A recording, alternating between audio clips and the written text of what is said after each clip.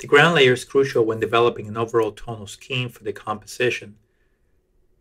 Painters from the past employed a variety of color primings, including options like gray, brown, red earth, cream, and white grounds to create their paintings. For this painting, I chose to use a mid-gray color ground. This was a popular priming choice with 17th century painters and happens to be one of my favorite colors to work with because you can quickly paint over this mid-gray tone. To prepare the canvas, I began by applying rabbit skin glue to protect the linen fibers. After the canvas thoroughly dried, I mixed the ground colors, which included charcoal black, umber, lead white, and chalk. This was the typical formula used by masters like Rubens, Rembrandt, Velázquez, and many others. I decided to use a single priming to maximize the canvas weaves effect. Since the painting required a detailed representation of a complex fur coat, I knew that a smooth priming would make it difficult to use a dragging impasto technique. This technique employed by Titian and his followers was used to paint fur and other details. To establish a composition, I began with an undersketch using umber.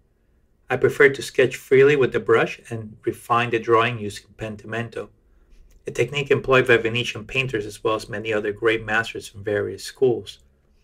I always stick to a historical palette composed of lead white, vermilion, yellow ochre, red ochre, madder lake, umber, and charcoal black. For the top layers, I expand my palette with brighter colors. I began the painting by sketching in the head of the sitter using limited color. I usually do not use a grisaille in my paintings unless I'm painting a specific passage that requires a cool grayish undertone. I work freely with a mid-sized brush, focusing on modeling with warm and cool tones and value relationships. This approach became popular during the 17th century with artists such as Rembrandt and Velázquez as well as many others. I will continue to build up the tones over multiple sessions if required until I'm satisfied with the work.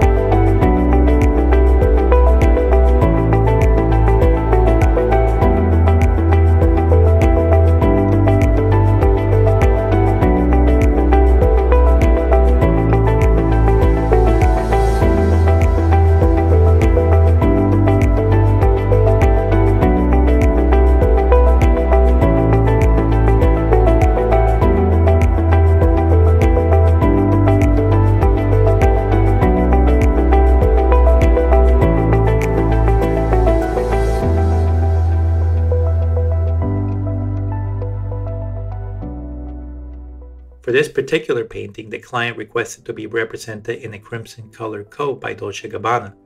The coat had an unusual plum colored crimson, and I had to use optical mixtures of various historical as well as modern lake colors. This posed a challenge because lake colors tend to be somewhat fugitive. In all manuscripts, a technique is described to protect the colors by layering the most fugitive colors in the bottom layers. I followed this technique by using cochineal lake in the first layers, followed by the more permanent madder and alizarin in the top layer.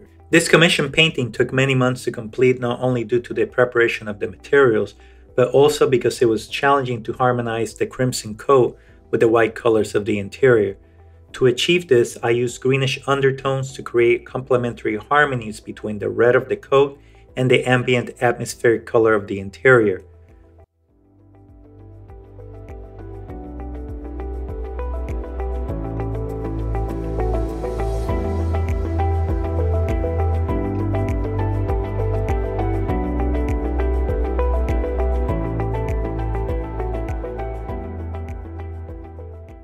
There you saw a brief summary of some of the painting techniques that I employ. Most of these techniques are all historical.